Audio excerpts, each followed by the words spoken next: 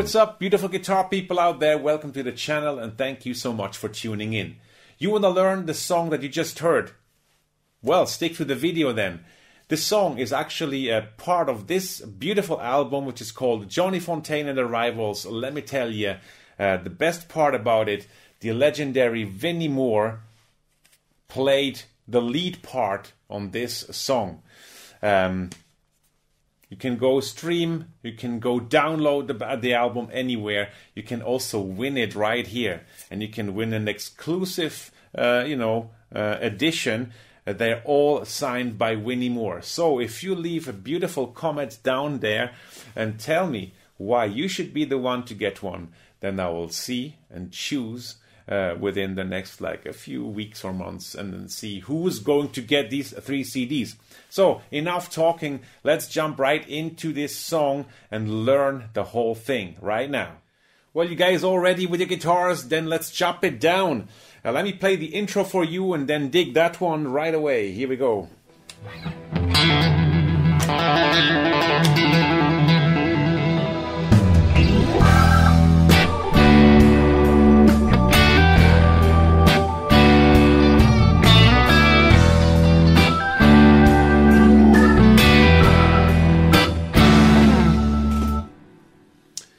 That was it, the intro, really simple. We have a trill on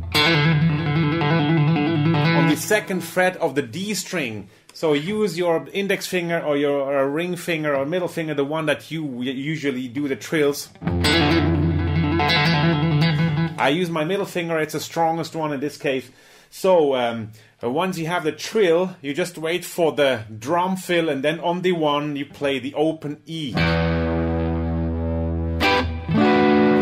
And then the first chord comes. So we are actually in the E minor blues, E minor 7. So we play the E minor chord, which is here based on the 7th fret. You bar your index finger over the first 5 strings, so A, D, G, B, and E. And you put your ring finger on the 9th fret of the D and your middle finger on the 8th fret of the B string. And once you just, remove those 2 fingers, you get this sound. You pretty much get a B minor chord over E. This is E minor 7. This is B minor 7. But we keep the low E as our bass note. So the whole thing again.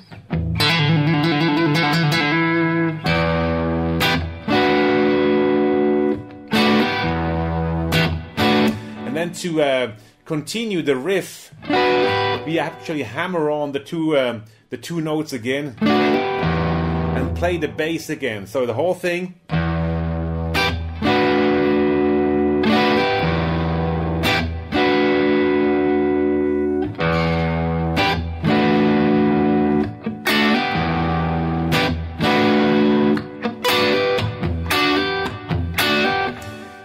The tricky parts about it is to mute and to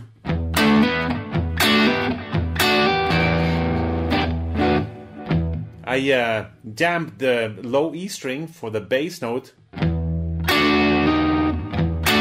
Sorry. And then I hammer on, I just, pick the first. I just pick the high E, B and the G string.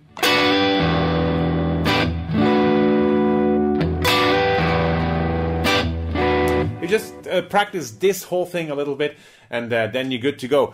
Let's start off with the major verse then.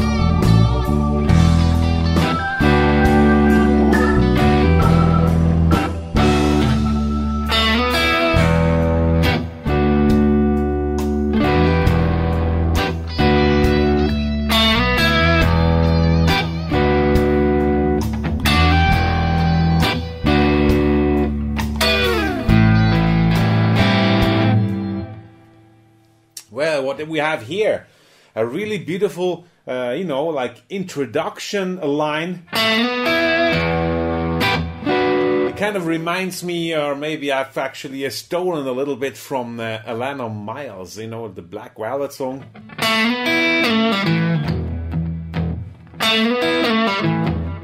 It's a shuffle there, right? This one. So I took the first part of it. This is beautiful.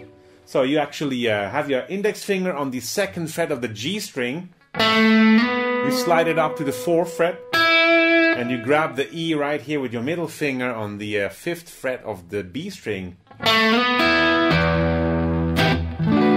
And then you just simply do the bass, your E minor 7 chord, going down to the B minor.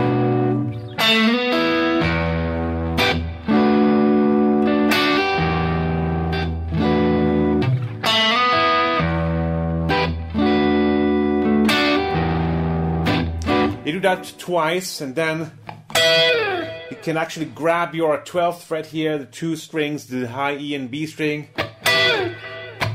just kind of a muted one, then the upstroke, the slide down.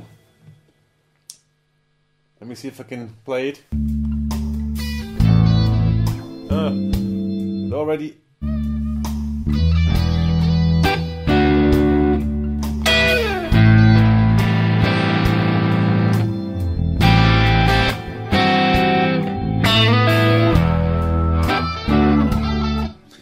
Well, then after we have the 1 chord played, we slide into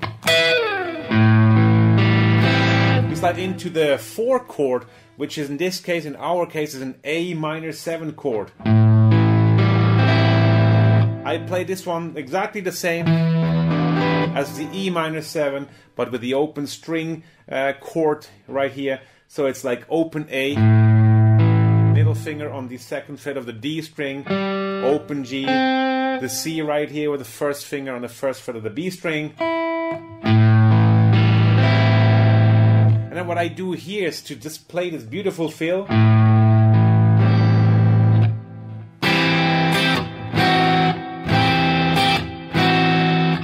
I actually add the G right here with my pinky on the 3rd fret of the G string, the E string. And then I just substitute it with my ring finger.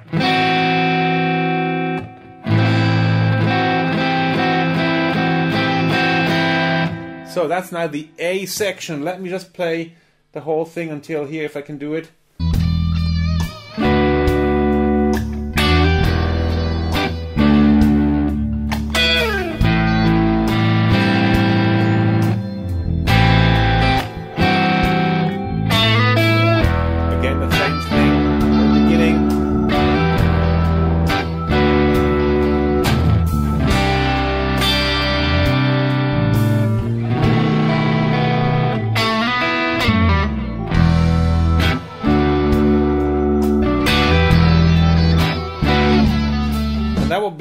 That will be it.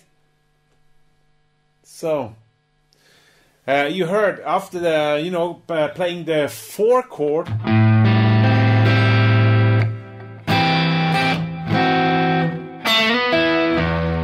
back to 1.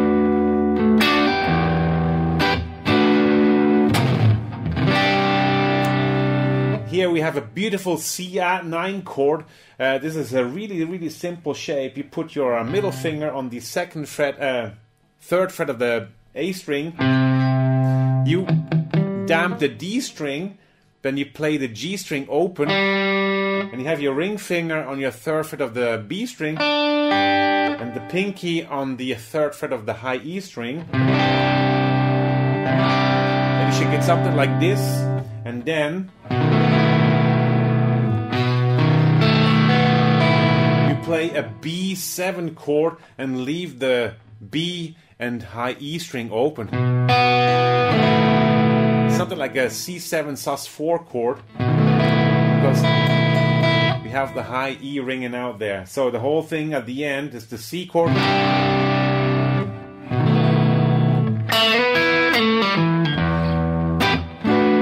And to finally start into the progression again, then you finish the LEMME miles, kind of like right here.